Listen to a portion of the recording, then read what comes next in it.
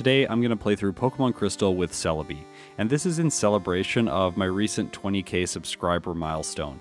I really want to say thanks to everyone who's hit subscribe so far. You're really making my dreams become a reality. Actually so much so that I hit 21k before I actually was able to release this video, so thanks so much. It's a really humbling experience, and I just want to do my best to get the best possible content out there for all of you. Because it's not going to be very hard to beat Pokemon Crystal with Celebi, I'm going to take some Q&A questions throughout this video and answer them so that all of you can get to know me a little bit better. I've been thinking about this a lot recently, and as I'm writing scripts, normally what's happening is I'm kind of masking a little bit and I'm putting on a bit of a persona, so I think it might be interesting for all of you to just get to know me a little bit better as I answer some of these questions. Let's get into the challenge. Here are the rules for today. I've also left them in the description so that you can reference them later. Let's talk about Celebi's base stats.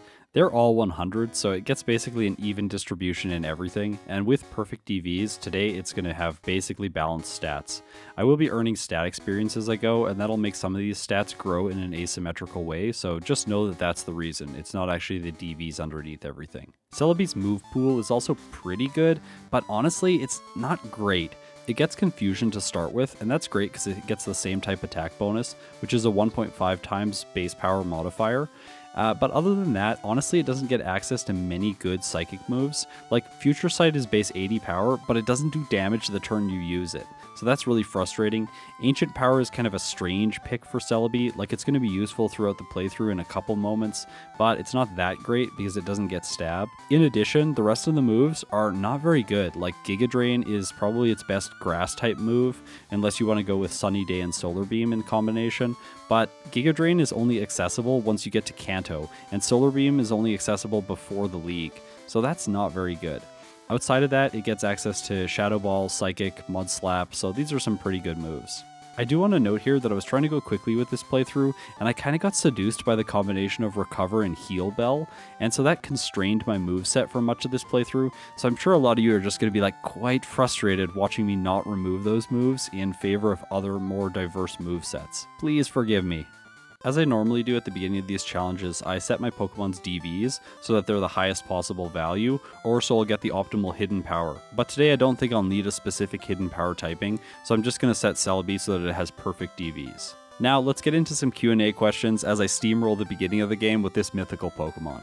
In general, throughout this video, I've grouped the questions so that they're in blocks that are all themed, but there are just some that I'm not really sure where to put, so I've grouped those all here at the start. So here's the first question.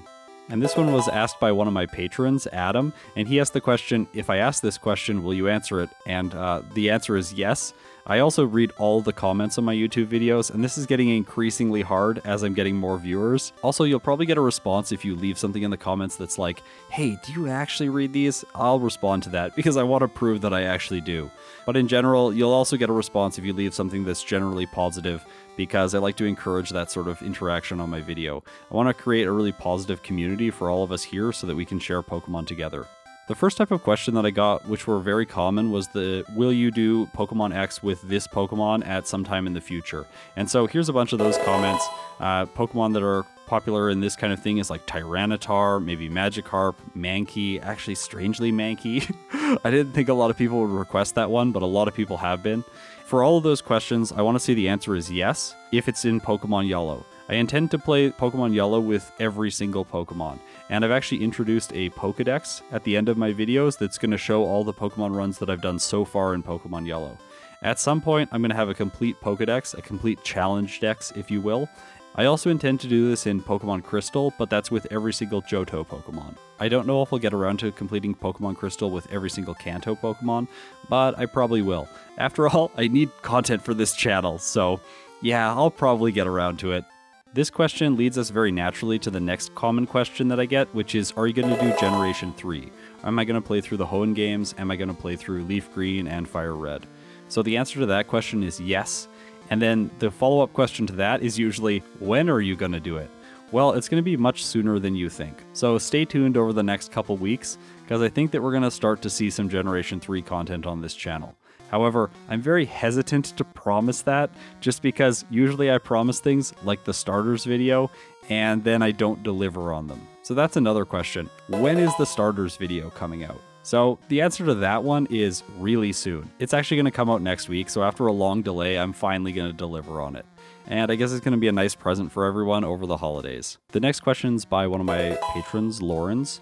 They ask, why are you shifting to making not fully evolved Pokemon videos? I really like the fully evolved ones, but the last 4 were not fully evolved Pokemon. I do like the Pikachu one, but all the others just don't feel natural. I get that it's more challenging, but you were one of the few Poketubers that did fully evolved Pokemon videos, while almost all the big channels only do first stage Pokemon. Don't get me wrong, I still like watching all the videos and appreciate your hard work. I'm just curious why you're taking this new route. Well, the reason, put simply, is burnout. So let me explain. When I first started making the channel, I thought that people wanted to see challenging videos, because after all, these are Pokemon challenges.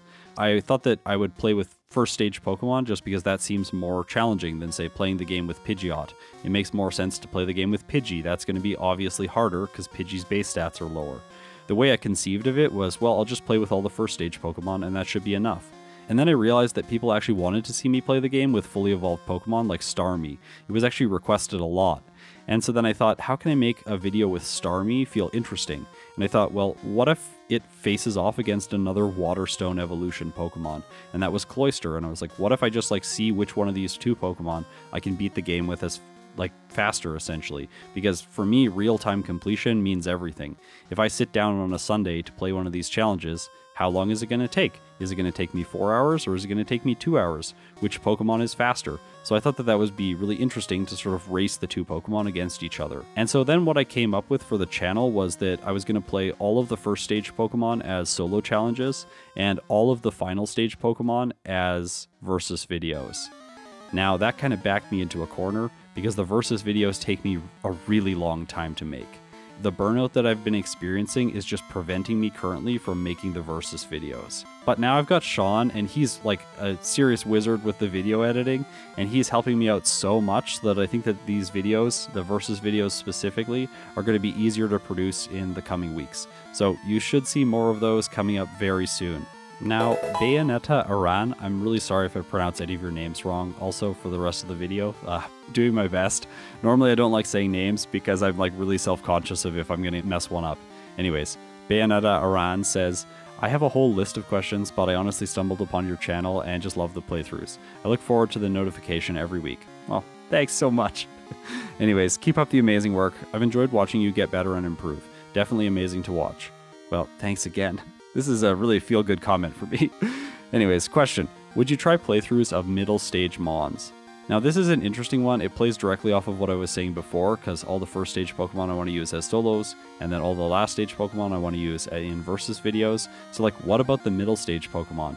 Honestly, I'm not really sure. Some of them, like Kadabra, Haunter, that can't evolve if you don't have a friend to trade with. I want to use those ones in solo playthrough videos. But some of the other Pokemon though, like Pidgeotto, I'm not really sure what to do with. Would it be interesting to see a video of just a Pidgeotto playthrough? Maybe it starts as Pidgey and then evolves, and then that's it for the rest of the playthrough. I don't evolve it into Pidgeot. What I've kind of been thinking of doing is just assuming that I've used those Pokemon in playthroughs and adding them to the decks when I've finished playing through the game with Pidgeot, for example. Because with that evolutionary line, I'm going to start with Pidgey and then I'm going to evolve into Pidgeot throughout the playthrough. So if I do that and I evolve throughout the playthrough, then I'm going to just check off the middle stage evolution for that particular evolutionary line. Other ones, like maybe Poliwrath, because I'm going to start with Poliwrath fully evolved, I'm not sure exactly how to manage. Anyways, I'm curious about all of your thoughts on this and what would be the best approach, so leave a comment down below and I will of course read it because I gotta read them all. Sawyer Belinsky asks, what is the versus matchup you're most excited to make? Honestly, right now, I'm most excited to make a 3-way versus between the evolutions, so Jolteon, Flareon, and Vaporeon. That one I think is going to be really fun, but again, it's going to take so much work. So I'm kind of dreading making it, but I'm also really excited to make it. So you should probably see that one sometime in the first 3 months of the new year.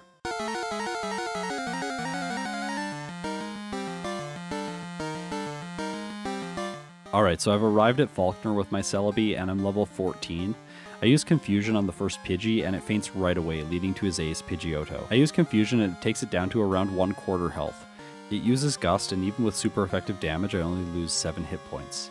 I finish it off with Confusion the next turn and that's probably one of the easiest Falkners I've done in a long time. So that felt really good. Anyways, no mud slaps today, and I'm moving on. Because I've been giving fairly wordy answers for all these questions, I'm going to answer the next few in like rapid fire succession. So here we go. Would you ever do Nidoking versus Nidoqueen? Yes, I will. Very soon, actually, so stay tuned. What do you think is your best video? Also, I want to suggest a three-way video between all the Hitmons. So yeah, I will do a three-way video versus all the Hitmons in Generation 2, probably Pokemon Crystal. And what do I think is my best video? Honestly, this question's kind of funny, because usually the videos that I think are really good, everyone else hates. So like, I thought my Meowth video and my Voltorb video were really good, as well as my Grimer video. I was like super excited to release all of those. And then I got like a lot of dislikes and people were like really negative in the comments. I was just like, oh, I clearly don't understand what people want. So, probably my Fossils video is my best video. It has the most views. It felt really fun to make that one too, so I think that that's probably my favorite. Do you do any Let's Plays? Not right now, but I hope to do some in the future, so stay tuned. Would you ever consider branching off of the mainline series Pokemon games, doing spin-offs or other series?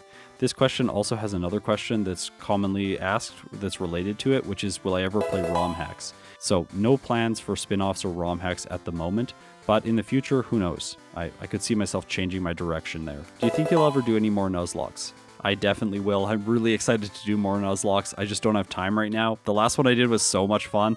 Like unbelievably so much fun. And actually I bought a new microphone, which I'm using right now. And one of the main reasons I wanted to buy the new microphone was so that I could catch my live reactions while I was playing the Nuzlocke, because I think that that would be really fun to show off. The last questions from this segment are, if the Pokemon from future games were usable in Generation 1 on an emulator, which ones would you be most excited to use for a playthrough?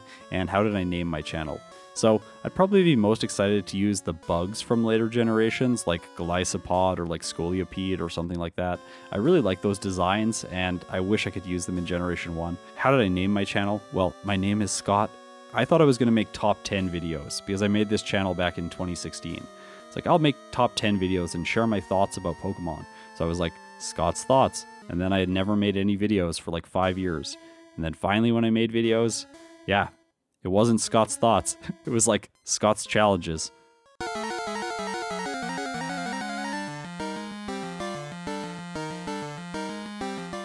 Bugsy's next. He sends out Metapod first, and I use Confusion, and it knocks it out in a single hit. Okay, that's good. Scyther comes out, and I use Confusion on it. It does around 40% damage, and then it starts to set up Fury Cutter, which is super effective and doing 4 times damage in this case because of my Psychic Grass typing. So I really need to knock this thing out quickly. I use Confusion, it does another 40% damage, and then Fury Cutter hits me, taking me down to 32 hit points. Okay, well, I'm going to finish it off this turn. I knock it out, and I learn Ancient Power, and then Kakuna comes out. I use Confusion, it's super effective, and the bug faints. So that wasn't very hard.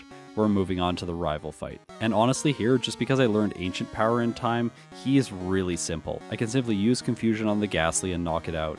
After that, Ancient Power is going to be great against his Quilava as well as his Zubat, so I'm moving on. In this next segment of the video, I'm going to answer questions which are specifically related to Pokemon, so things like, who is your favorite Pokemon? Before, I've said on this channel that Butterfree's my favorite Pokemon because I used it to beat Pokemon Yellow as a kid. It was basically the only thing that allowed me to get past Brock. And as we'll know, after making my recent Pikachu video, Brock is not very fun to defeat, especially if you have the Electric Mouse as your starter. So Butterfree earned its place in my heart just because of that, and it was kind of there ever since. But recently, a contender has arisen that I think is probably my favorite Pokemon now. However, I have a video planned for that Pokemon, and I don't really want to reveal who it is yet. So I'm sure a lot of people will make guesses in the comments. And yeah, if you've been paying attention to this channel, I think you'll know who it is. In contrast to that, Jay Scragg asks the question, which Pokemon do you dislike the most? I would have said Voltorb, but honestly, the new form that came out for it, I kind of like. I think it's kind of cute. Anyways, maybe not Voltorb, so if I had to choose another Pokemon that I honestly like really dislike, probably Stunfisk. This thing is like so ugly, and I was so upset when it got a new form. I was just like, why did another Pokemon not get a new form? Like, it would have been cool to see a new Venomoth form, but instead we got a Stunfisk form. Ugh, this thing is just the worst. Okay, here's a related question. What's your favorite Pokemon that you won't actually use in a game because of its stats, poor moveset, or other disadvantages? Probably Smeargle. Smeargle is like really cool. I love its design, how it's like an artist that uses its tail to paint things, and I love the idea of Sketch to like steal moves, But look at these stats. What are these stats? These stats are so terrible. And in Generation 2, like, it gets access to no TM moves. So I've honestly been putting off making a Smeargle run just because, like, it's so bad. It's terrible. Tim Mitchell asks, what Pokemon game do you think you logged the most recreational hours into, excluding time spent making videos? Congrats on 20k, your uploads are the highlight of my Sundays. Aw, thanks Tim, I really appreciate it. I think the game I've logged the most recreational hours into would probably be Pokemon Silver. I played that a lot as a kid, but in recent times, playing so much Pokemon Yellow for the channel, it's definitely Pokemon Yellow right now. Like over the last year, I have probably played Pokemon Yellow like 60 plus times, at least once a week. Sometimes like 12 times a week, because I don't actually release all of my playthroughs. Some of them I just decide like, oh, that's not that interesting, I'm not going to release it.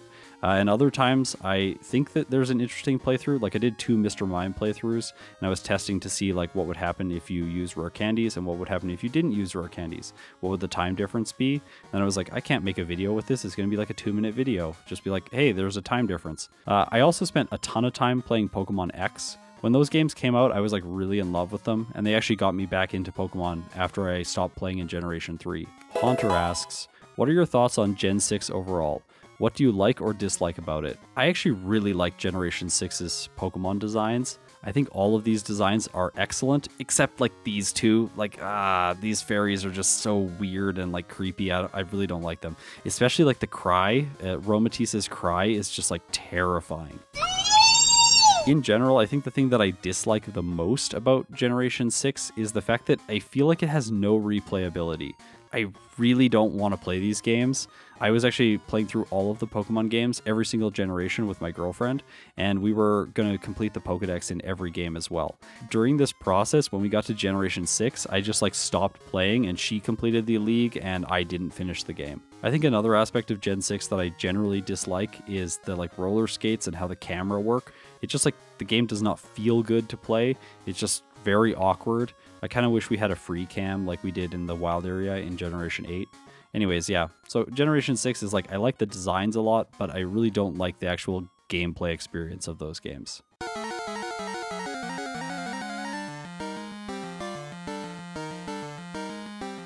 Now it's time for Whitney. She sends out Clefairy first, and I start with Ancient Power. I'm really looking here for a stat boost before the Miltank comes out. However, the Pink Fairy faints in 2 hits, and then Miltank comes out and I don't get my stat boost. I use Ancient Power on the Miltank, and it does around 30% damage, and then it uses Rollout against me, doing only 5 hit points of damage. Okay, so that's really not that bad.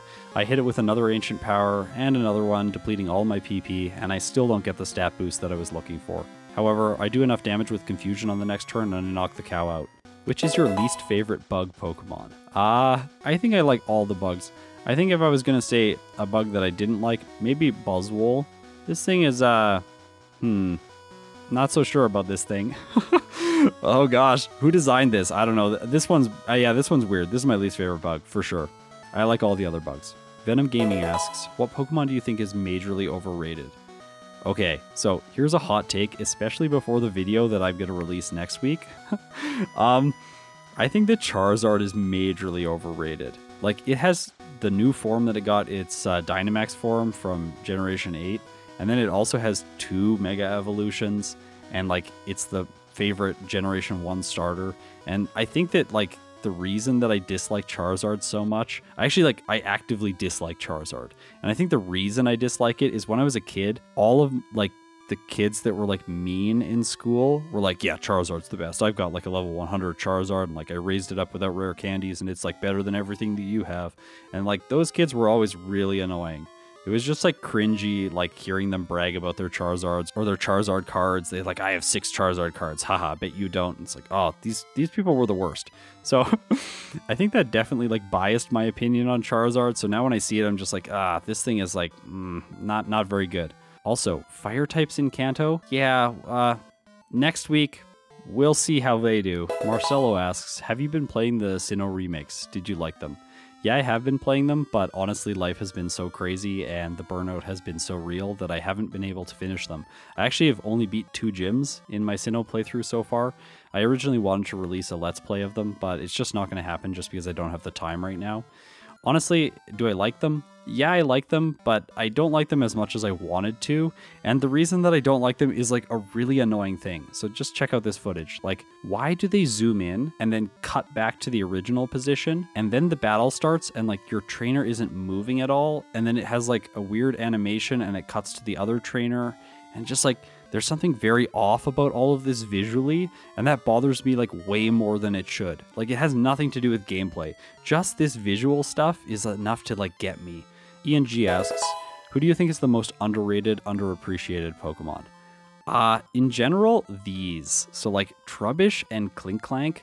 I think these Pokemon are like really cute and I really like them.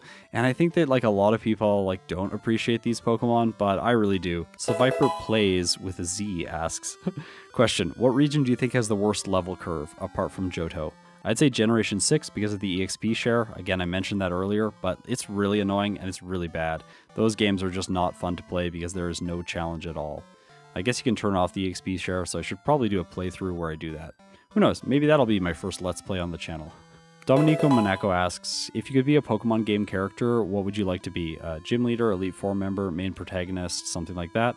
And what region would you live in? What Pokemon would you like to have on your party? So I would specialize as a bug type trainer, and I would really want to be an Elite Four member, just because I would really like to prove to everyone that the bug type is actually an amazing typing. So for Pokemon on my team, I'd probably have a Butterfree and a Venomoth for sure, and then if I had access to Pokemon from every generation, I'd probably have a Golisopod and a Scolipede, maybe a Volcarona if I was lucky. Anyways, yeah. I've arrived now at the third rival in Burn Tower, and this fight is not optional in Pokemon Crystal like it is in Gold and Silver. He opens with Haunter, and I use Confusion on it and it knocks it out right away. Okay, this is probably going to be really easy. Quilava's next, I use Ancient Power. It doesn't faint, so it gets to use an Ember, and it actually burns me. That's not very good, but luckily I'm using Confusion, which is a special move.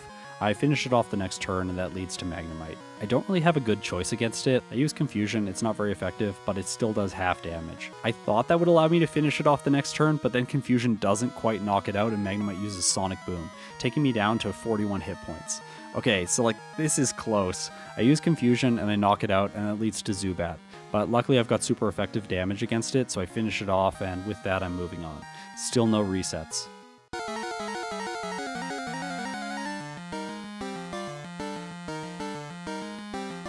Morty's next. He opens with Ghastly, I use Confusion and knocks the first Ghastly out right away, so he's not getting a curse first turn.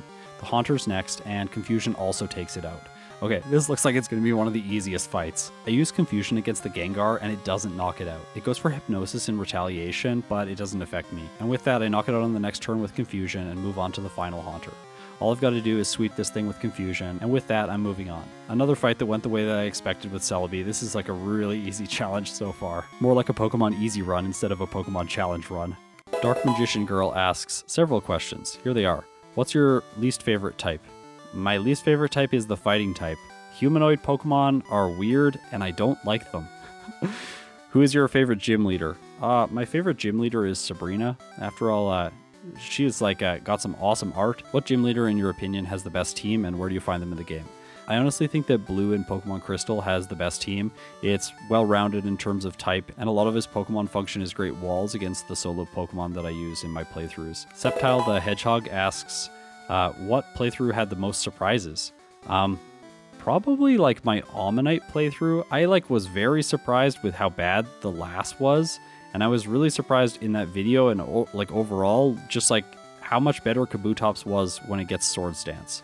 Swords Dance is incredible. Anyways, again, that's playthrough time. Yeah. What generation is the worst? Well, I think Generation 6 maybe, but Generation 8 gives it a serious run for its money. I don't like Generation 8 very much. I played Generation 8 2 times. I plan to play it on the channel and actually talk about my thoughts about it. But yeah, Generation 8 just there was a lot about that generation that just felt really off to me. What's the best remake? I liked Omega Ruby and Alpha Sapphire. I like the upgrade to the 3D graphics, as well as the fact that in those games they tried to implement a lot of quality of life improvements, as well as push the games forward by making new forms and that sort of thing for the Pokemon. I thought that was really nice. I don't like the fact that the remakes that just came out tried to be so faithful. Ice cream or cheesecake? Probably cheesecake.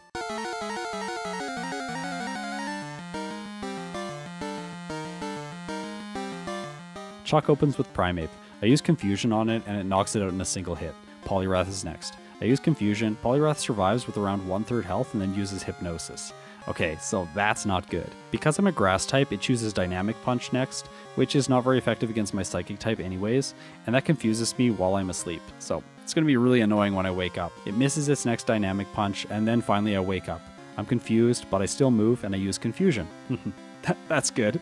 And the Poliwrath faints. So another gym leader that was easy. That's 5 for 5 so far. The next section of questions are all going to be about my creative process and my production of these videos.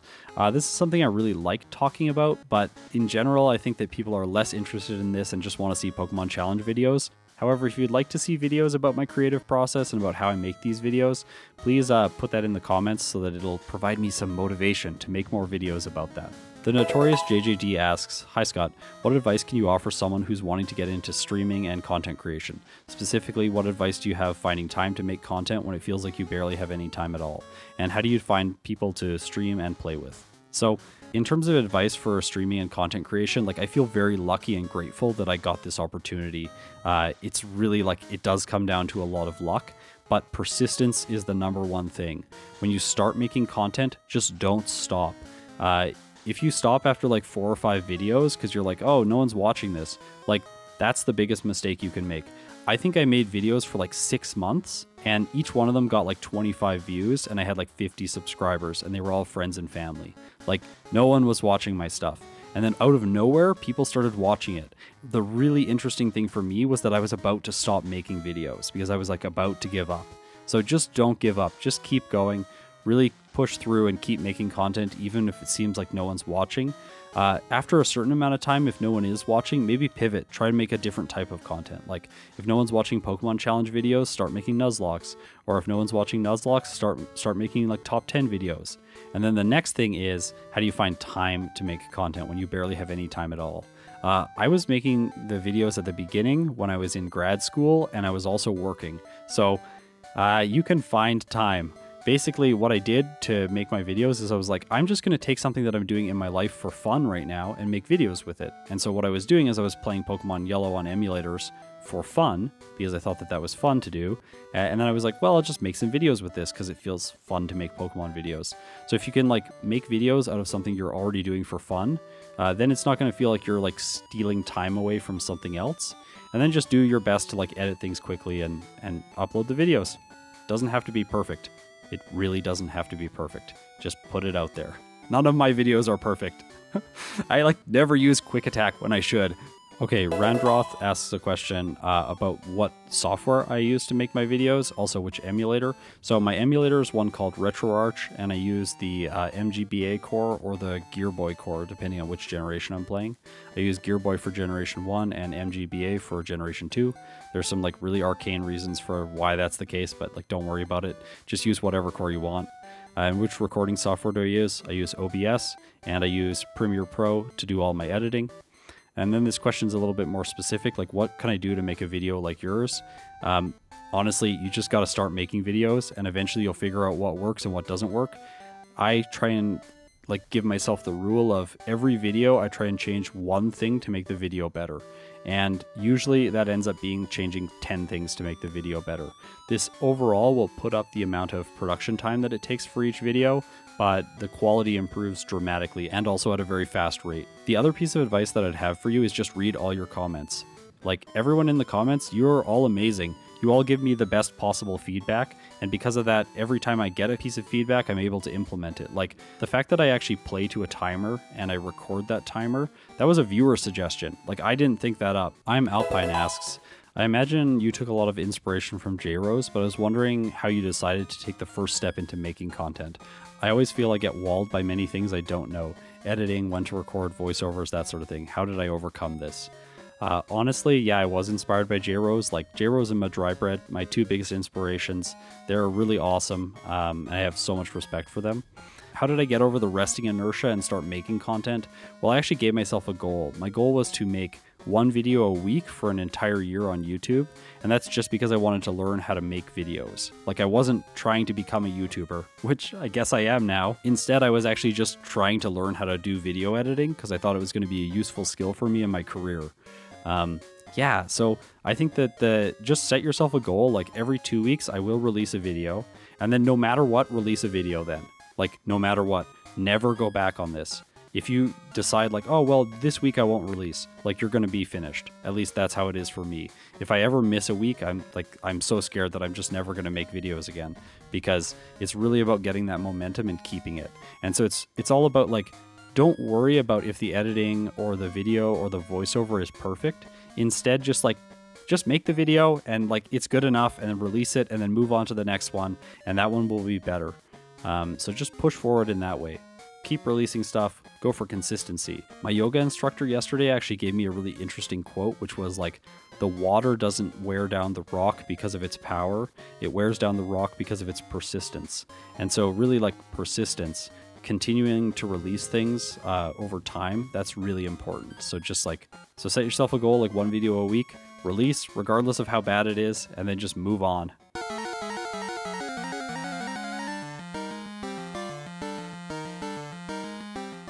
Price is next. He opens with Seal, the water-type Pokemon, and it uses Icy Wind for super effective damage, which also lowers my speed, so that's annoying. I knock it out next turn with Confusion and move on to the Dugong. Now this thing's an Ice type, so I can use Ancient Power here for super effective damage. It doesn't knock it out, and then it uses Aurora Beam, which also lowers my attack. Okay, that's really annoying. I use Confusion and I knock it out. Piloswine's last. I use Ancient Power and it only does 25% damage. Ugh, that's not good. And then it uses Blizzard for super effective damage, taking me all the way down to 60 health. Okay, I really don't want to take another one of those hits, so I think I want to play this one safe, and I actually use Recover here to heal. This is the first time that I've done this in this entire playthrough.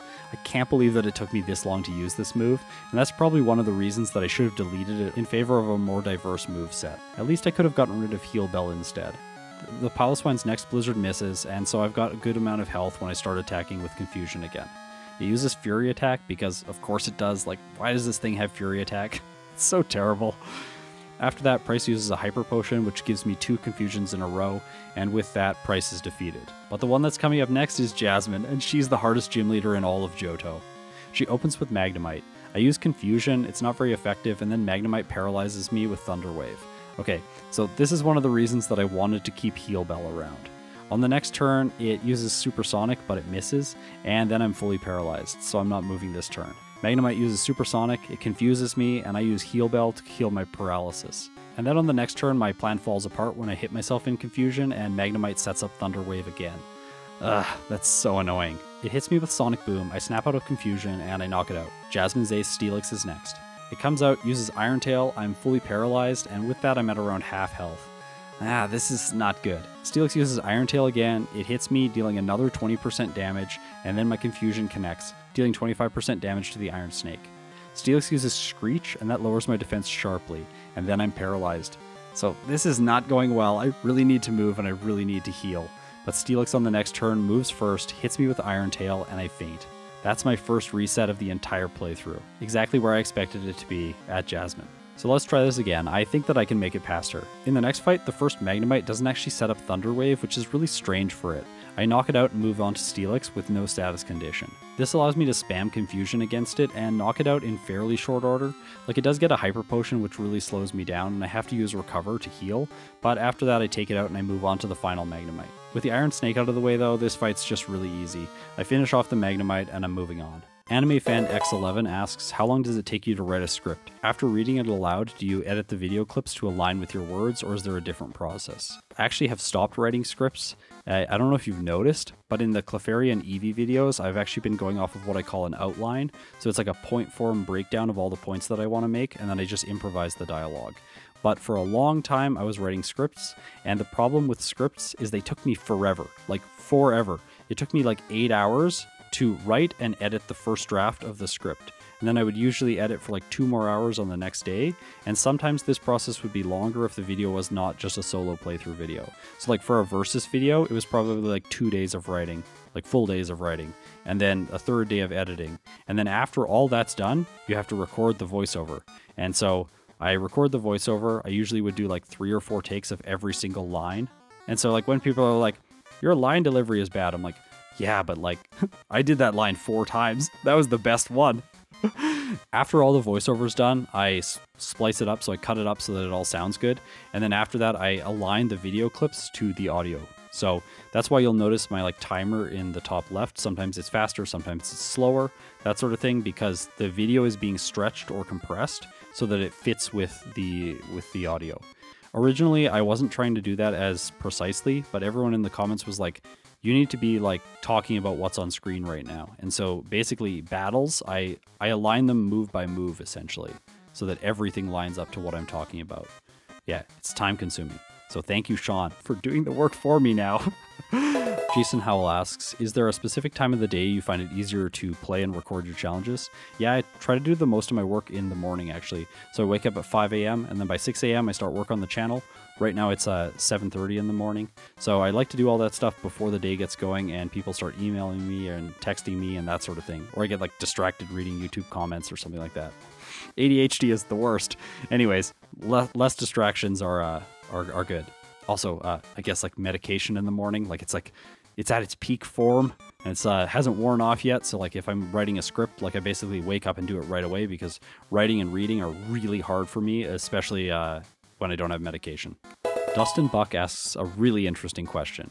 Do you think the versus challenge videos such as Golem vs. Rhydon would be better served as a tool-assisted speed run to determine which is better under perfect circumstances? So this is actually something I've been thinking about, if I can like develop a tool that will allow me to do basically all of the overworld playing and maybe some of the battles, basically like with a computer doing it to see what like the optimum result would be. This would actually make production a lot easier for me. But in general, the way I think of the versus videos right now is that they're more of a like challenge for myself. Which Pokemon can I get a better time with? And it really pushes me to try and optimize each Pokemon because I'm genuinely curious. Like I want to see which Pokemon I can outperform myself with. So it's not really about like making my favorite win or something like that. It's more about like me being competitive with myself and that sort of thing. But maybe in the future, if Greg Hart can program something like this, we can do like a tool assisted version. And maybe that would be interesting to see, like, this is the results I got and this is the results that the computer got. So like, do my results line up with the computer and in which way are they not aligned with the computer? So I think that it could actually be like an interesting portion of the versus videos in the future if we can program something like that. So yeah, if you have programming skills and you'd be interested in developing something like that, also reach out to me. My email is in the description of all my videos. Okay, here we go. Rapid fire personal questions. So these are ones about who I am, because yeah, I want to like drop the mask a little bit and get to know all of you a little bit better. So a personal question: how old are you? I am 29. I was born in 1992. So yeah, I'm almost 30. It's gonna be 30 in April. Do you love your cats like Madrybread? I actually don't have a cat, but I have a neighborhood cat that likes to come over and visit me all the time. So yeah, I really love that cat. It's so cute. Her name is Luna, and she's just like so sweet. Man, I relate to your content a lot. Thanks for bringing us videos. I have 2 questions. Do you think that this channel has changed your life and lifestyle? And the second question is, have you considered making the 3 legendary birds versus video? Yeah, that versus video is going to happen. I'm excited about it. Do I think that the channel has changed my life a lot and my lifestyle? It has changed my life and my lifestyle so much. Like, so much. So much so that I have stopped doing some work that I was previously doing that I really didn't like to do. So basically, all of the work that I am choosing to do now in my life is work that I like to do. Yeah, it's been incredibly freeing for me in that way. It's also made me work harder than I ever have before, because throughout the summer I was working 7 days a week on the channel because I took time off from work after I finished my my degree. I had leftover money, so I was like, well, I'll just take time off from work. I was thinking of starting work in September. And yeah, so I worked like 7 days a week, like 10 to 14 hours a day on the channel over the summer. And that's probably why things improved so much. So yeah, it's changed my life a lot, and mostly for the better. I'm really, really grateful for what the channel has brought me. Thank you everyone for supporting. Thanks to all my patrons. Yeah, everyone is amazing. You're a great community. What were some of your creative outlets prior to making videos? I'm actually a musician, so I write music and I perform music. So that's yeah. That's what I used to do. That's my creative stuff. I also like to do visual art just for fun sometimes. And so that's why I've been sketching all of these cool Venomoths. So I sketch them, I do all the line art, and then my illustrator, Serena Vale, she'll take them and color them in and make them look really professional and great. What's your daytime job? My daytime job is a musician. I'm self-employed, so I do like a lot of performing, that kind of stuff, arranging, I do a whole bunch of stuff. What's your favorite food? My favorite food is pizza, if you couldn't tell from my APOM video. Do I have a girlfriend? No. That's not what you're supposed to say. This next question is one that I thought was really important, so I want to take a good amount of time to answer it. So here's the question. Sometimes I go through hard times. Do you go through hard times? How do you deal with them? Channeling energy into creativity, such as your videos, probably helps. So yeah, of course I go through hard times. I've actually been going through a really hard time over the last month, and it's largely related to burnout. I think I burnt out somewhere around early September from like making the channel videos. I was just working way too much. And then it's sort of taken me like 3 months to recognize and go like, oh, I actually need to rest. Like, how do I find time to rest and still make videos? So that's the reason there have been no more Versus videos. I was just like, okay, I can't release another Versus video. I can't work on them right now. I need to just focus on videos that I can produce a little bit faster. When I go through hard times, I think that like one of the things that I think is super important, and this was my response to the comments, is just like reach out and find support from the people around you, like your family, if your family is a support for you, or a community, if community is a support for you. I don't know. There's always places where you can find people who will be there to support you. Talking to other people is super helpful. And I think that sometimes when we're hurting or going through hard times, it's really easy to just like isolate ourselves. But reaching out is usually the thing that helps me the most. And I think, yeah, if you don't have a community or friends, family, that stuff, there's usually free resources to reach out to, like mental health resources. So I recommend those. I'm in Canada, so our mental health resources will be different from your mental health resources if you're in a different place around the world. So yeah, take care of yourselves. Mental health is really important. Don't just, don't push it off. Don't isolate yourselves. Yeah, find community. And so I'm really grateful that there's a small community here around Pokemon and that we all get to connect with each other. So yeah, be kind to each other in the comments as well, because we're all just people and we go through hard stuff, and it's hard to know what is going to be a trigger for someone and what's going to make someone else feel really bad. So just, yeah, be gentle. We're all in this together and we can all succeed together. Anderson asks, do you have Instagram? My social media presence is awful. I'm so bad at social media, like so bad. I have a Twitter for this channel, so I'm at Psychic Flying. And then I also have a Twitch, but I haven't used it yet. Hopefully I'll be streaming soon though because of my new microphone. It took me this long to figure out an audio setup that I'd be happy with, so yeah. One of my patrons, Bottom Dollar, asks, what are your major interests outside of Pokemon? So I've actually really been into the game StarCraft for a long time, so I would say that's probably one of my other major interests.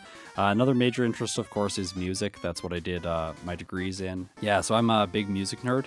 I also have like a strange obsession with awful movies, like specifically bad movies. So I watch a lot of YouTube videos where people just like pull apart really terrible movies. And then every week, my girlfriend and one of our friends, we have like a bad movie night where we just like hang out on Saturday night and watch seriously awful movies. Like we watched the whole Kissing Booth series. I know, like, why did we subject ourselves to that? Like...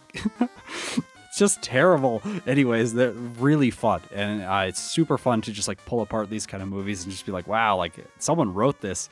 Another patron, Pulsar Gaming 911, asks me, how's life going for me outside of YouTube? Life is, it's okay. Again, burnout, it's been tough recently, so like mental health has not been perfect, but I'm doing a lot better now, and I think I'm really like, I'm almost through it, and I think that I'm taking a week off at the end of December here from the channel, and then I think coming back in January, I'm going to feel like pretty much completely reinvigorated. So yeah, thanks for asking. Ira Hersey says, everyone else is going to either ask about Pokemon or your work process, so I'll be the rebel here, and what's your favorite movie? That's hard. So I just talked about bad movies, but my favorite movie? I'm not entirely sure. I think if you had asked me this maybe like 10 years ago, I would have said The Matrix. I really like sci-fi. Sci-fi is awesome. I'm not sure now though. I think I tend to like TV shows more. So the TV show that I really like right now is actually The Expanse. So check it out. Its final season is airing right now. Yeah, The Expanse. It's great. It's on Amazon Prime. Lock Kirby 2 asks, I don't recall you ever talking about any other games other than Pokemon. Are there other games or series that you enjoy? So I really like StarCraft, as I mentioned just prior to this. I played both Brood War and StarCraft 2. Other than that, I really liked Blizzard games, so I played a lot of Diablo 2 as a kid, like way too much Diablo 2. I never got into World of Warcraft, but I played Warcraft 3 a lot. I've also really enjoyed the Halo series, so I actually basically own an Xbox just so that I can play Halo. Yeah, those are the game series that I've liked the most throughout my life. In general, I get very obsessed with like specific special interests, and so like for me, like I think Pokemon and StarCraft have been the two game series that I've played the most of, and I return to them the most and play them the most. So I'm quite happy just like sitting and playing Pokemon Yellow over and over again for like days and days and days. Graham Hedger asks, do you have any pets? Are there any pets you'd like to add to your family in the near future? You're awesome, Scott. Keep up the great work. Thanks, Graham. Pets, I actually don't have any pets, but my girlfriend really wants us to get a cat or a dog. I grew up without pets, and so like cats and dogs around in the house is something I'm not really familiar with, so I have a little bit of resistance to it.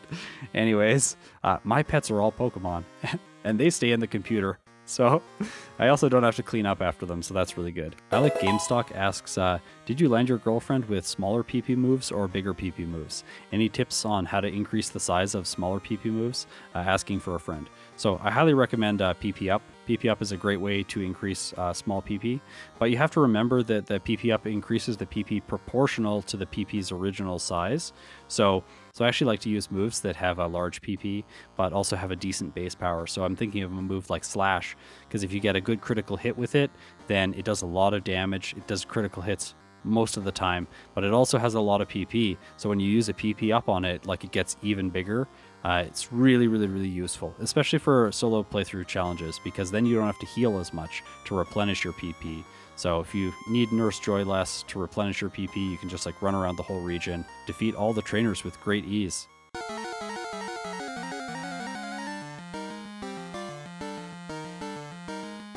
Claire opens with Dragonair. Now, this fight I don't think is going to be a problem. One of her Dragonairs does know Ice Beam, which is super effective, but other than that, I'm going to be in a good place. At this point in the playthrough, I've learned Return, and this normal move is just so broken in Generation 2. If you've watched any of my other challenges, you know that this is basically the best move. However, today it's just not doing quite enough damage to knock out the Dragonairs in one hit. That allows the first one to paralyze me, the second one uses Ice Beam because they're now outspeeding due to the paralysis, the third Dragonair uses Dragon Breath, and it actually gets a critical hit on the first turn. I'm paralyzed, it uses it again, I'm paralyzed again, it uses it a third time, and at this point I finally get Heal Bell off and cure my paralysis. However, this is short-lived because the Dragonair just paralyzes me next turn with Thunder Wave. However, I can repeat this turn order and heal my status condition, and then use Return to deal damage to it. After that, I repeat this again, using Heal Bell to cure my paralysis just before I knock out the Dragonair. Kingdra's last. I use Return on it, it does more than half damage. Kingdra uses Surf, and it's not very effective, dealing almost nothing to Celebi, and then I knock it out the next turn. So only one reset, and I'm moving on to the League. This feels really good so far. But is the playthrough going to continue being this easy? Let's find out. I grabbed some rare candies before I head to Victory Road, and I'm picking these up mostly because I think I'm going to need them before Red. It's been the case with most of these solo challenges that I've had to also grind on top of using the rare candies, so skipping them at this time even with Celebi just doesn't seem like a good idea to me. With those picked up, I'm ready to face the final rival in Victory Road. And he's really easy today, and that leads Celebi to the beginning of the league with these stats and this moveset. I'm cautiously optimistic about how this is going to go. I'm worried about specific Pokemon like Lance's Dragonite with Blizzard, as well as Karen's Houndoom, because it has super effective damage with both of its types. How do you think I'll do with Celebi in the league with this learn set? Let's find out.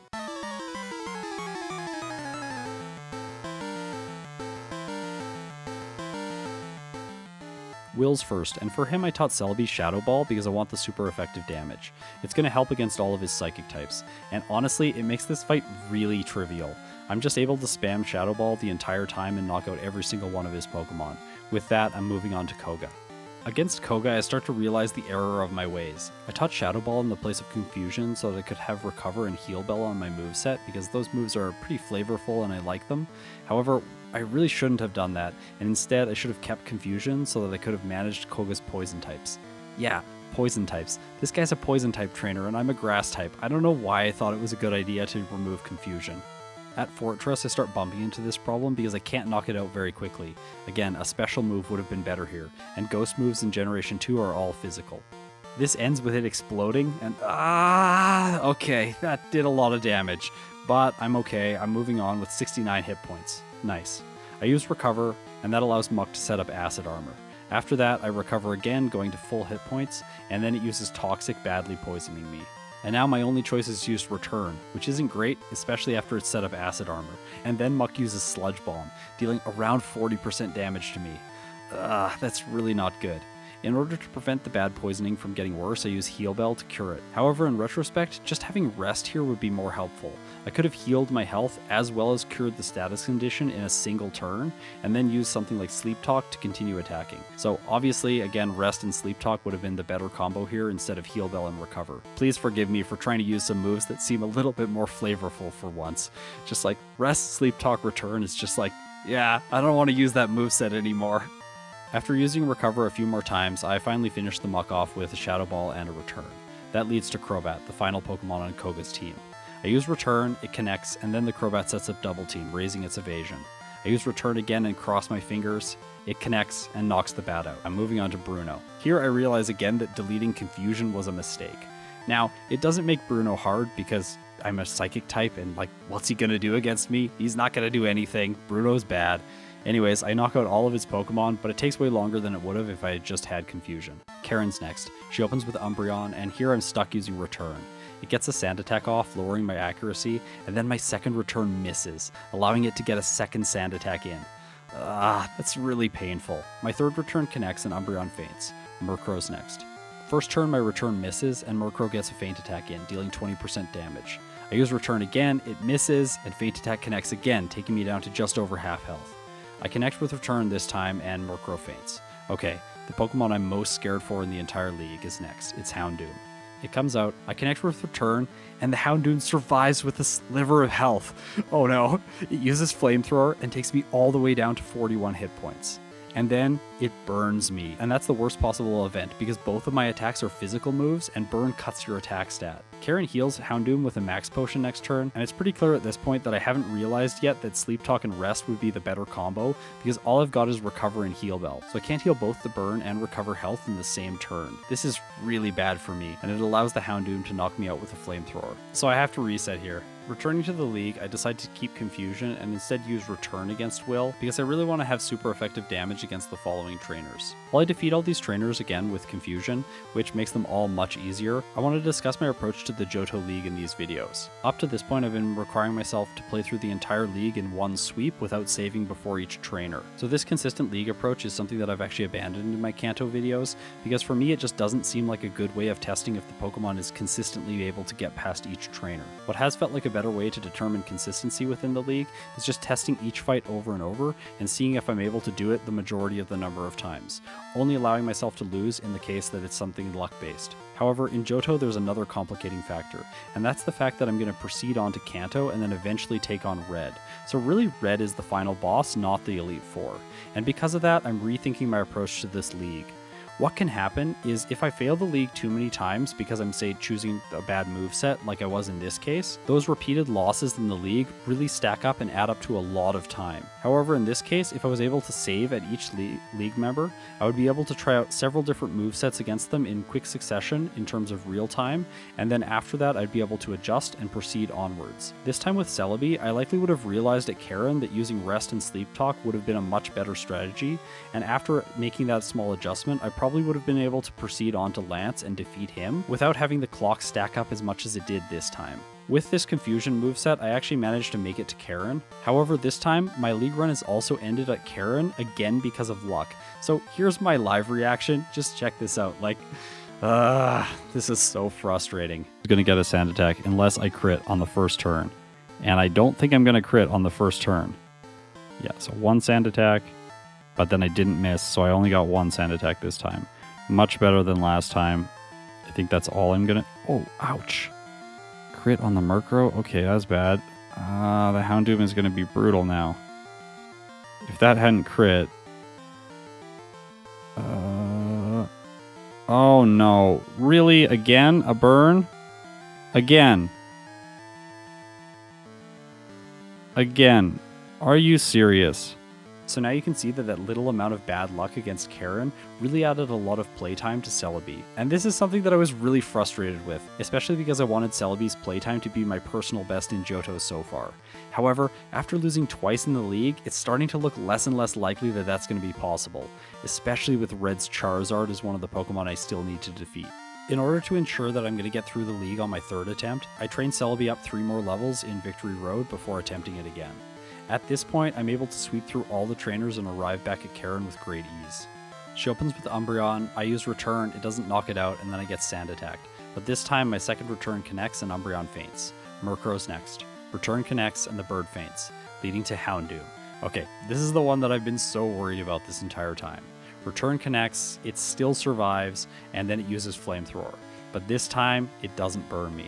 Okay, that's all I needed. She uses a max potion, allowing me to get 2 returns in a row, and Houndoom faints.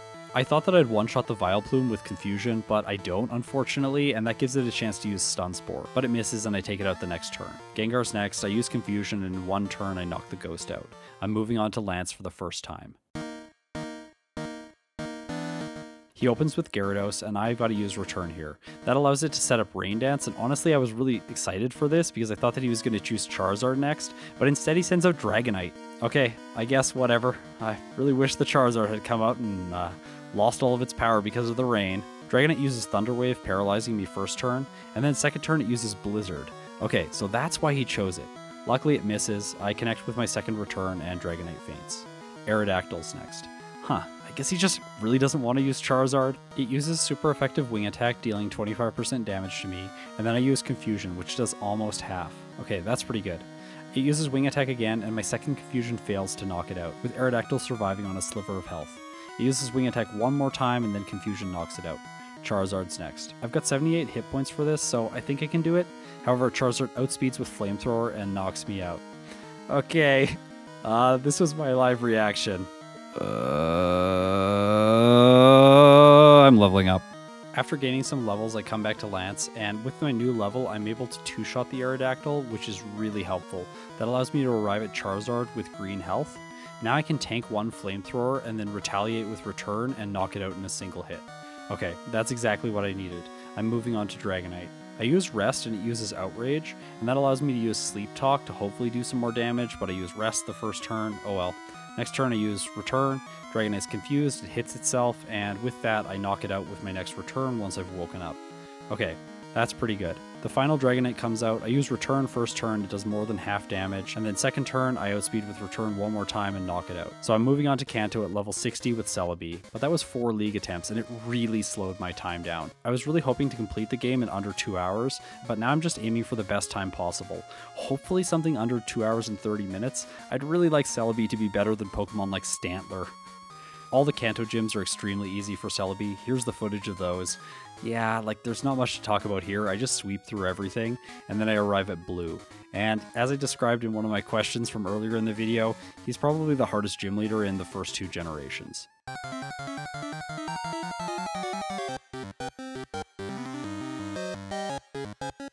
He opens with Pidgeot, and I use Return on it. It selects Mirror Move, and ouch Pidgeot, Blue really doesn't love you. My second Return knocks it out, and that leads to Executor. Here I go for Return, it tries Leech Seed, but it misses, and then my second Return knocks it out. Arcanine's next. I use Return, it does over half damage, and Flamethrower connects, but I survive with more than half health remaining. I knock the doggo out, and Alakazam's next. Return's a physical move, so it takes care of it in 1 hit. Okay, that's good. Gyarados comes out, I use Return, it sets up Rain Dance, and my second Return knocks it out. Alright, it's time for Rhydon, and at this point I've picked up the TM for Psychic, and that allows me to take it out in a single hit. Okay, good. I'm moving on to Red. I always fight him right away without using any rare candies because I want to find a Pokemon that's eventually going to be able to pull this amazing feat off. All the Pokemon I've used so far haven't been good enough to do this, but maybe Celebi can do it? Let's find out.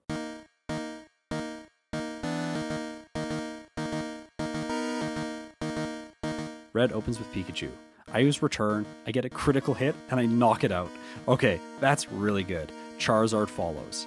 I use Return again, I get a critical hit, but the Charizard hangs on with around 1/3 health remaining. It uses Flamethrower and does massive damage to Celebi. I survive with 75 hit points and use Psychic and knock the lizard out. Espeon's next. I choose Return for more than half damage. It sets up Reflect, which is really annoying, and then I have to go for Return again, but it doesn't knock it out, allowing it to get in a single Psychic and take me down to 10% health. Yikes. I knock the Espeon out and I'm moving on to Snorlax. I've really got to rest up now. It uses Body Slam and this is doing a lot more damage than I thought it was. Sleep Talk selects Return and it isn't doing very much damage at all. Okay, I'm starting to get really worried. Next, Sleep Talk selects Psychic, and that does more damage, but then Snorlax sets up Amnesia, and that raises its special defense. Okay, this really isn't good, I'm going back to Return. What I realized while I was fighting Snorlax is that I'm just not doing enough damage. If I use Psychic and I lower its special defense, that can be nice, because over time I'll do more damage, but because the big Sleepy Bear just knows Rest, it's always going to be able to heal the damage that I'm able to put out. However, then luck aligns. After using one silly mistake selecting Return when I was asleep, I'm able to hit Snorlax several times in a row before it rests and knock it out. So that really shouldn't have happened, but I'm happy that it did. I'm moving on to Venusaur. I use Rest, it takes in Sunlight, and then it hits me with Solar Beam, dealing around 20% damage. It sets up Sunny Day after that, and I use Psychic, but it doesn't quite knock the frog out. That allows it to get in one more Solar Beam before I finally take it down. Blastoise is last, and this is Red's last Pokemon. I use Psychic, it sets up Rain Dance, and then I use Psychic again. And that allows Blastoise to connect with Blizzard.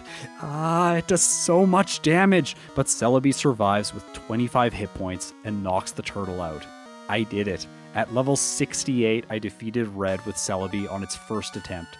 No rare candies required. So what this means is that I could have used all the rare candies that I collected during the Johto portion of this playthrough before the league to speed up my league attempt. Also, with some move adjustments during the league, I really would have been able to finish this game much faster. So much so that I was overwhelmingly curious how much faster I would be in that circumstance. So I went back and I tried it again. Right before the league, I've been able to collect 7 rare candies, and that allows me to level Celebi up from level 52 to level 59 before I take my first attempt. I also replaced Recover and Heal Bell with Rest and Sleep Talk, giving me the consistency that I'll need for all the trainers, especially Karen. It's key to note that this lets me skip all of the time that I spent training on wild Pokemon in my previous attempt, so that's a big time savings already. I'm hoping that the extra levels will let me speed past all the league members as well without even a single reset. So let's see how it goes. Will's first, and he's really easy because Return's damage is higher now because of my level. Only Executor and Slowbro survived the first hit, and they both don't have high damage output, so I'm not worried about them. Koga's easy because this time I kept Confusion and didn't try the silly Shadow Ball tactics, so I have super effective damage and I can knock out all of his Pokemon. I also 3-shot the Fortress now instead of 4-shot it, and I 1-shot the Crobat. So that feels nice. Bruno is officially demoted to a hiker again. Yeah, like, why would I talk about this fight? Moving on. Karen is where I start to get concerned. Umbreon survives a hit from Return and lowers my accuracy before fainting to my second attack. Murkrow dodges 2 turns of Return. That's so frustrating, and it deals around 1/3 damage with Feint Attack before it finally goes down. Okay, moment of truth, Houndoom is next. I outspeed and connect with Return, and at this higher level it's a 1-hit. Confusion 1-hits the following Vileplume and the Gengar, and with that I've made it to the champion on my first attempt. So that feels so much more consistent, as well as so much faster. He opens with Gyarados, who loves Rain Dance, giving me 2 turns of Return for free and allowing me to knock it out. Dragonite follows. Return doesn't 1-hit it, so Thunder Wave paralyzes me. It's going to use Blizzard next, but it misses and I knock it out. Aerodactyl time. I use Confusion on the first turn, and it does more than half damage, and then I rest to recover my status ailment. I don't want it messing me up against the following Charizard. I finish the Prehistoric Flyer off with Sleep Talk, and the Knot Dragon comes out while I'm still asleep. Sleep Talk luckily selects Return, but Charizard survives, allowing it to use 1 Flamethrower, but I tank it well, wake up, and finish it off. So those are the major threats on Lance's team. His final Dragonite does manage to paralyze me, but it misses Hyper Beam and then I knock it out. It was a fairly lucky fight overall because I dodged Blizzard and Hyper Beam, and Sleep Talk honestly selected the perfect moves when it needed to. In conclusion, by using rare candies, I'm able to clock in 26 minutes faster than when I didn't use them. So this is how much time I wasted failing the league attempt after attempt and not knowing that I could use the rare candies at this earlier time. So now it's time to rush through Kanto as fast as possible. However, then I misclick and I fly to Indigo Plateau instead of Vermilion. Like, whoops. I did this because it's faster to just fly to Vermilion rather than walking through the city. Oh well.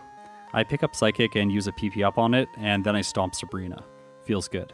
On Nugget Bridge, after completing the rocket plot line, I'm starting to get worried that I'm just not going to make the 2-hour finish line. I really wanted to get a sub 2-hour time. Misty opens with Golduck. Return knocks it out and Lapras is next. I used Return here, and I probably should have just used Psychic. The ice monster survives and uses Blizzard, dealing a lot of damage, and it freezes Celebi. Oh no, this is really bad. But in Generation 2, there is a chance to thaw.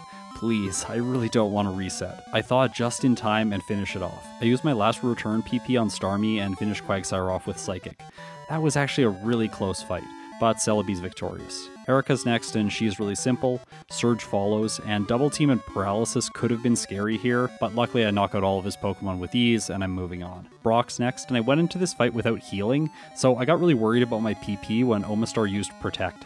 Like, I don't want it to stall me out, but I'm really lucky that I have enough PP to go head-to-head with this Rock Hard Onix and knock it out. I should mention here that I'm actually trying to save as much time as possible, and I'm only saving in front of gym leaders that I consider as strong. Blaine is one of these, of course, because he's a Fire-type leader, but Psychic's enough to defeat all of his Pokemon. Janine is really easy because their Pokemon are Poison types, and they're also at really low levels. After that, I teleport back to Viridian City, and use my last rare candies before I take on Blue. For this fight, I'm going to play my live narration, so here it is. Okay, here we go. It's Blue time. Return on Pidgeot. Yeah, it's pretty much always going to survive that one, I think. Executor, return. I think I can do it. Yep. It's usually going to use Solar Beam, so it's easy. Obviously, keep spamming the return for Arcanine. Please not a burn. Okay. Whew. But I have Rest and Sleep Talk in that case. So it looks like this is just as consistent as it was before. Gonna be no problems here. He's probably gonna heal the Gyarados or something, like he loves to do that. Nope, not today. It's in 2-hit range. And then Psychic for the Rhydon. And that'll be another win. Sweet. Moving on to Red. Can I do it? Please, come on. Okay, so Blue's out of the way. Let's go. It's time for Red. And this honestly feels like a race against the clock. I encounter 2 final Pokemon in Mount Silver so that I level up to level 71 before the fight. I really want to ensure that I can win. So I've got my fingers crossed. Here's the live audio from my final battle with Red. I'm really hoping that I'm going to clock in under 2 hours. Let's see if I can do it. Here we go. It's Red time. Alright. Please say I can one-shot the Pikachu. Please, please. Okay. That's what I needed. I really needed to avoid Charm. It's like the most important thing. Okay, Charizard. Ooh, ooh, ooh. Critical hit. Yikes. Okay, that was extremely bad. Okay, so that's not good. Okay, so last time I crit the Charizard, and that's what let me get by it. And this time it doesn't seem like that's going to work. Although, I think that Psychic is going to be the better choice here. Because I could lower its special defense, and I'm going to 2-hit it anyways. Okay. Please not a burn. Oh my god, another burn? Are you kidding me? Celebi just really likes getting burnt, I guess. Like, okay, I'm gonna heal. It has Swift. I'd rather be safe, not take any burn damage. And then I can Sleep Talk. Hopefully I'll get a return. Psychic, that's fine. Return, please. Rest, alright. I guess Rest is fine. Just delays things. Delaying things is not actually bad because it's gonna run out the timer on Reflect, and that's good against the Snorlax that follows. Yeah, so Reflect faded. I think I'm gonna rest here. Oh gosh, the timer! Oh my gosh, I'm so close. Okay, come on, come on, come on, come on! Please let the Snorlax be better than last time. That is not much better. Okay, wake up, wake up. Is that a range? I don't know if that's a range. Oh. Okay. But now I'm awake and it's asleep. It's gonna snore. I think it's gonna be able to heal. I'm gonna have to get it into like an awkward spot like it was in last time, or a crit. Ooh. Okay, I gotta heal. I think it's gonna heal at that range when it wakes up. No. Okay. So maybe crit? Oh, I'm gonna lose because I'm using rest strats. That's painful. Okay. Or not lose, but I'm gonna not get 2-hour time. I just need 1 crit. And if this fight takes long enough, I'm gonna get it eventually. Or maybe I need like 3 good ranges and then I can take it out. Nah, I don't think so. Yikes. Psychic is much worse. As you can see. One thing is I'm actually going to be able to stall it out mostly, except for like Body Slam, because the other moves have very little PP. Hey, there is a crit. But now I'm asleep. And I don't have sleep talk. Ah, come on. Okay, so that's the 2-hour mark. I'm not going to make it. I was really hoping I would. Oh well. Ugh, didn't do it. Is this going to take it out? Sweet, I got it. Okay. I'm going to rest against the Venusaur. It's probably going to set up Sunny Day. Or like try a Solar Beam. 1 Solar Beam, then Sunny Day, something like that. Then a 2nd Solar Beam. Yeah, so it'll... okay, I won't take it out, I don't think. And then it'll Solar Beam, and then I'll knock it out. And then I get to fight Blastoise. And I'm really hoping that Blizzard doesn't get me. Okay, please, please, please, please, please, please. Please. Wait, which one does more damage?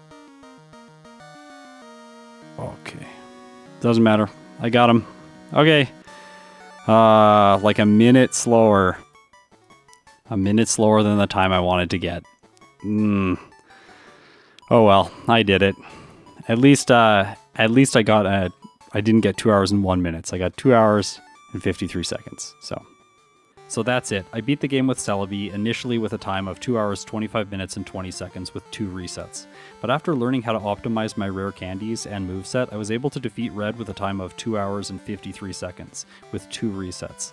That's a really big improvement. I'm pretty impressed with that. I think it shows just how much time can be saved by doing a run a second time, or even by retrying a specific leg of the run multiple times in hopes of optimizing your strategy. Once again, thanks to everyone who's subbed to this channel. I'm really happy to hit this milestone, and now I'm on the road to 30K. I'll release another special video like this when I get there. Thanks so much to my patrons as well. You're all making my dreams become a reality. If you want to support the channel, you can sign up at the link below and join our awesome Discord server. Don't forget to like, subscribe, ring the chime echo, and leave a comment because I gotta read them all. If you made it this far, you're incredible. I'll see you in my next video.